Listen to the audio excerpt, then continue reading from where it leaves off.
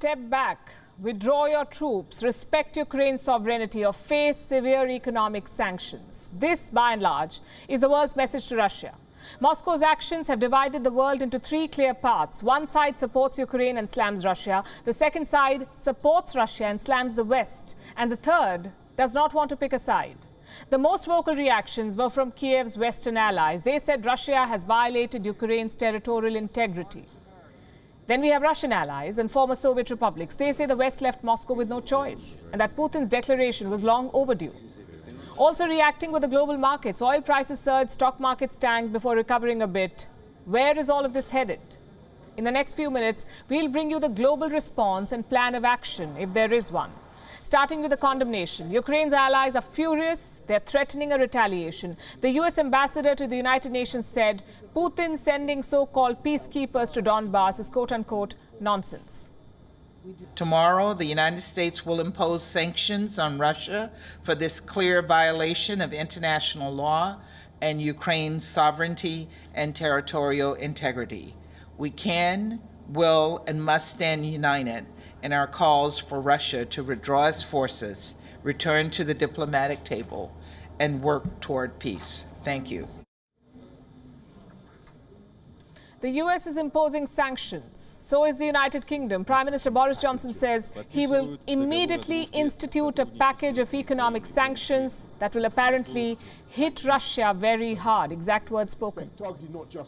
We will immediately institute a package of economic sanctions, which I think, as people would expect, targeted not just at entities in Donbass, in Lugansk and Donetsk, but in Russia itself, targeting Russian economic interests as hard as we can, and they will hit Russia very hard. And there is a lot more that we are going to do in the event of an invasion.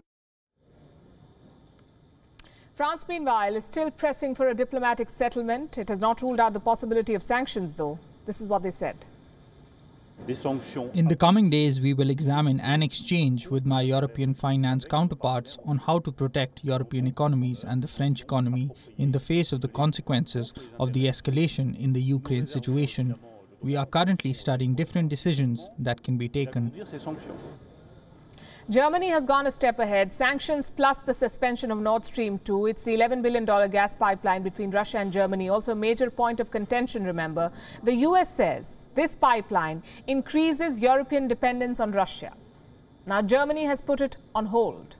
This is what Chancellor Olaf Scholz said. This may sound technical, but it's a necessary step under the administrative law so that no certification of the pipeline can now take place. And without this certification, Nord Stream 2 cannot go into operation. These are the NATO member states, all talking about sanctions. What about the rest of the world? So far, only 3 countries have taken a clear stand: South Korea, Japan and Australia. All 3 American allies, all backing sanctions. At the same time, also advocating dialogue. Sovereignty and territorial integrity of Ukraine must be respected. We must actively seek a peaceful solution through dialogue. With regards to this situation, our country has grave concerns and will monitor carefully. We will coordinate and work with the G7 and the international community to respond, including sanctions. The moment that other countries put in place strong and severe sanctions on Russia, we will be in lockstep with them and we'll be moving just as quickly.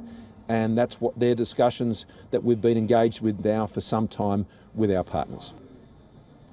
This was the pro-Ukraine camp. Now let's talk about Russian allies. The Serbian president, for one, has refused to side with NATO. He says it's a difficult situation, that on the one hand, he supports the integrity of Ukraine, but he cannot ignore the fact that 85% of Ukrainians will be on Russia's side. We do not know where he got that figure, but this is what he said. Daniel Ortega, the president of Nicaragua, says he's facing a similar dilemma. He favors Russia's decision to integrate Donetsk and Luhansk, and that if a referendum were to be held there, most people, in his opinion, would vote in favor of Russia. Then we have China, one of Russia's closest allies. The US Secretary of State said he'd spoken to the Chinese leadership to secure the sovereignty of Ukraine. Well, you heard that right. America is listing China's help to secure the sovereignty of a country.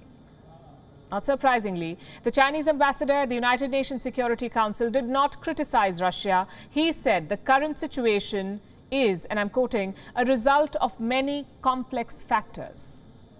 The current situation in Ukraine is a result of many complex factors. China always makes its own position according to the merits of the matter itself. We believe that all countries should solve international disputes by peaceful means in line with the purposes and principles of the UN Charter. Meanwhile, the global markets were a sea of red. Especially hit was Europe. London's benchmark index shed 1.2% to over 7,000 points. In the Eurozone, Frankfurt's DAX fell 2% and the Paris CAC also retreated 1.8%. In India, Sensex fell more than 380 points. The Nifty shed 114 points, as did several other sectoral indices. Oil prices have also been hit. On Tuesday morning, the price of Brent crude reached $99 per barrel, the highest mark since September 2014. The spike has primarily been driven by fears of a supply chain disruption. WION is now available in your country. Download the app now and get all the news on the move.